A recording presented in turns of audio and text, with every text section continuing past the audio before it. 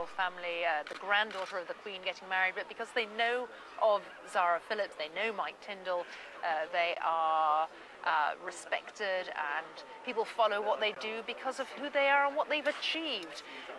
Zara Phillips, of course, is a world-class horsewoman. Mike Tindall is the England rugby captain. So people are here for royal reasons, royal watchers, sports watchers, and because this is a couple that have been known, have been together for a long time, and are very much well known in their own right. And we even have the bagpipes starting up for you. So yes, there's a thoroughly Scottish atmosphere here at Canongate Kirk on the Royal Mile in Edinburgh. I've just been told that the first celebrity guest, famous face to arrive was Catherine Kelly, who plays Becky in Coronation Street on ITV. So she was the first one there. Well done to her. And a bit of a fashion parade watch as well, isn't it, Philippa? There'll be all eyes on particularly what the young royals are wearing, as well as Sarah, of course. There'll be all eyes on the dress, there'll be all eyes on what the Duchess of Kate is wearing, and there'll be all eyes on Princess Beatrice's hat, if she wears one, I guess. So yes, there's a lot of people looking out for the labels, the styles, the shoes, the accessories. It's kept the crowd going here, I have to tell you, over the last hour or so as well. It's a strange kind of atmosphere, isn't it? As everybody comes in, the level of the oohs and ahs seemed to be an ongoing fashion commentary just from the crowd in front of Canongate Kirk. We believe that but yes, very positive and... I was just going to say, Philippa, we believe that most of the rugby faces came on some buses that arrived earlier. There was quite a lot of buses arriving. The current national coach, Martin Johnson, stepped off one of them, also Sir Clive Woodward as well. So we believe that most of those faces are now inside the church.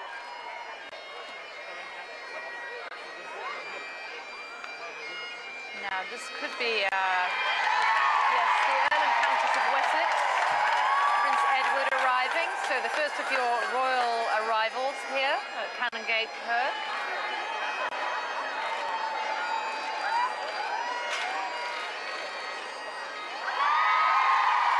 Edward, uncle to the bride, of course. The crowd very pleased by that wave for them.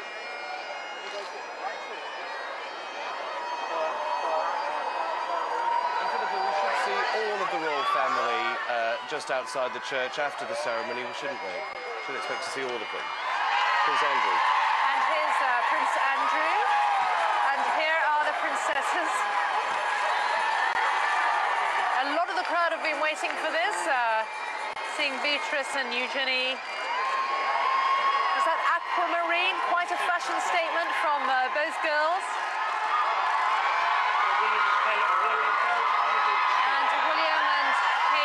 The Duke and Duchess of Cambridge, Prince Harry. For many in the crowd, this is the biggest moment.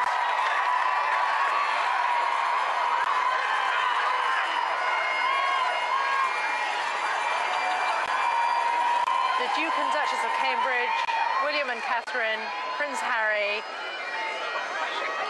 They're eliciting the biggest cheer yet from a crowd of several hundred packed behind their barriers just outside the historic Canongate Kirk.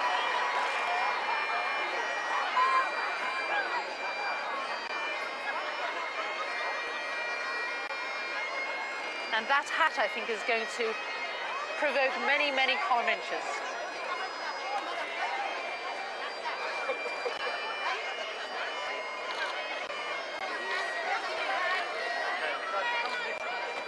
And Philippa, this could be the last time we see the Duke and Duchess of Cambridge for some time. We've been told that after this they're going to have some time just for themselves to concentrate on married life. Yes, we've from senior palace sources we understand that after the success of their tour of North America, when they were in Canada and California, the newlyweds deserve a more private summer. This is one of the very rare public glimpses we'll have of them. Perhaps see a little bit of them at the Braemar Games later in the summer, but we're not expecting the Duke and Duchess of Cambridge to carry out a full schedule of public duties again, perhaps until the end of September. So that glimpse of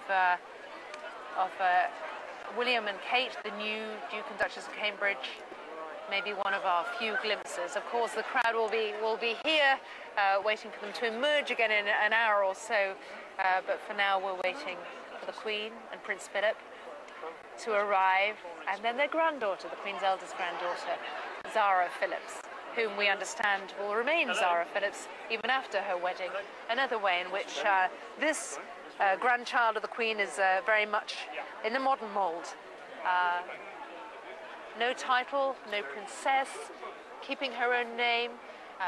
We won't have access to the ceremony to show you exactly how that goes forward, but there is some speculation that she may not be obeying but honouring her husband, and we'll hear more about that and bring that to you as well. Zara Phillips herself, whom we're just in the next few minutes, whom we should be seeing arriving for her wedding, she too will be reasonably prominent because she is going to be playing a part in promoting the Olympics, the London Olympics, the 2012 Games.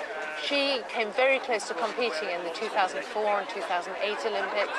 Her horse was injured just before she had to withdraw from those teams, but she's one of the ambassadors for the Olympics. And I'm just going to let you get the atmosphere here.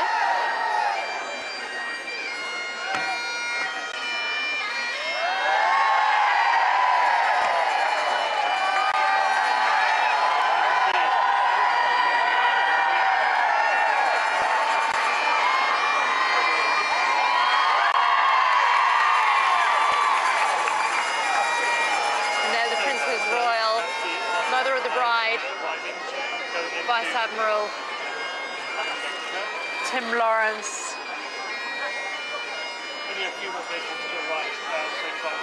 We can't be too long now until the bride herself, Zara Phillips, arrives.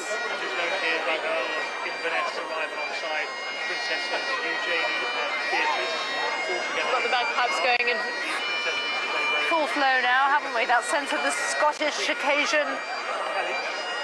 Now the Queen will be arriving from her Edinburgh residence, which is just a little way down the Royal Mile from where we are now, the Palace of Holyrood. That, of course, is also where the wedding party will go back after the ceremony.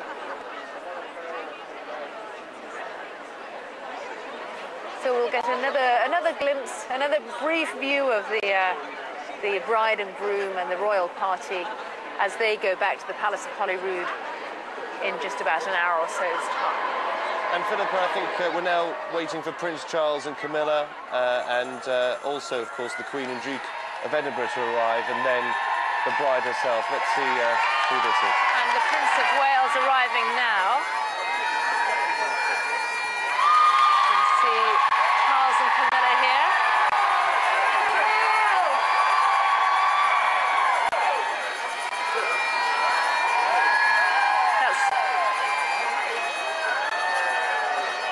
Quite a hat, or fascinator. What if the royal family scored points and who got the loudest cheer as they arrived? It was certainly William and Kate, wasn't it, so far? I think I'd say William and Kate, and the two princesses, Beatrice and Eugenie, as well.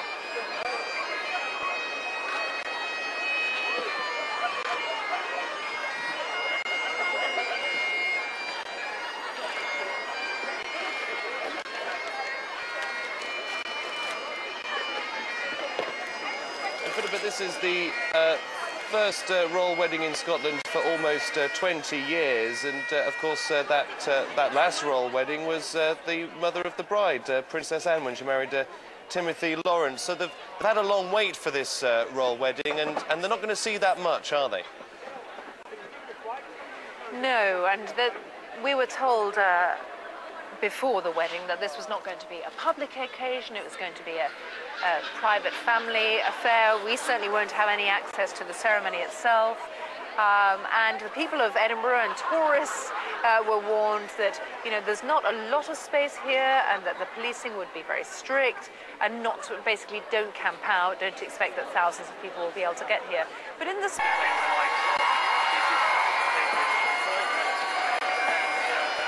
from our glimpse into this car as if the bridesmaids are arriving.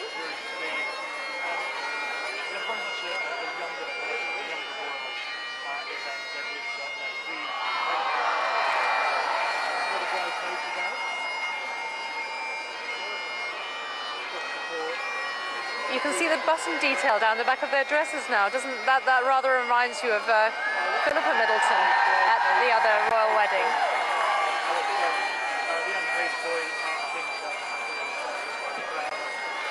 So the bride's party preparing to go into church.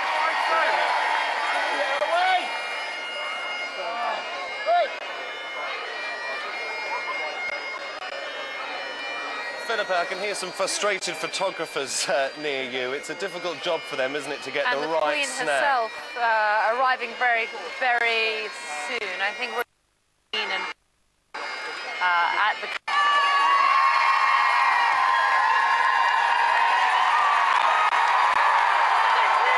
Cheery wave from Prince Philip. The Queen in peach. Arriving at her Edinburgh church. Second royal wedding of the year. The second of her grandchildren to be married in the last few months.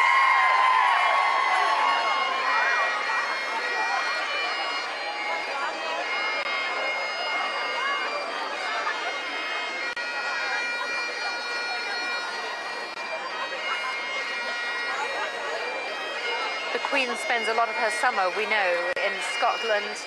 Would have been very happy for the wedding to be here in Edinburgh. Spends much of the coming 2 months in Balmoral. And it's seen as the royal retreat to come back, to come home to Scotland over the summer months after what has obviously been a very hectic year with the wedding of Prince William. And a very, very busy year to come with all the events leading up to the celebration of the Queen's own Diamond Jubilee next year. She became our monarch in 1952. And the events of the Diamond Jubilee, of course, will be another